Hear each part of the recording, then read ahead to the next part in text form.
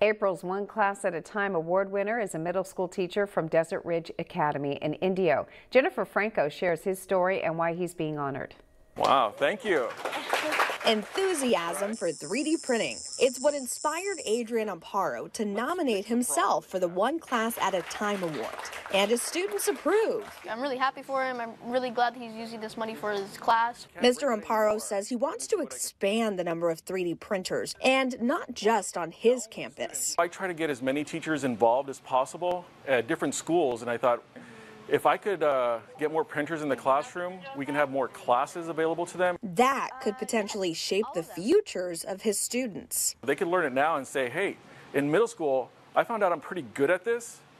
Wow, I can change my whole career or life choice because of something I learned in middle school, and that's amazing. Mr. Amparo says he teaches students to not just print toys, but to create solutions. I have one student that broke their glasses, and at first they were like, I'm going to have to wait a month before I can get a new pair.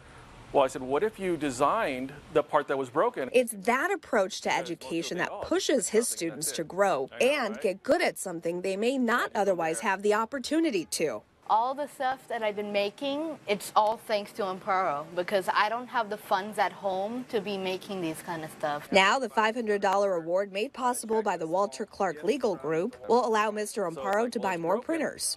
The more we get, the less time kids have to wait. Mr. Amparo says the district and school principal have been supportive of his class. And he has one message for those in his field of work. Any teacher that wants to get into 3D printing, try it.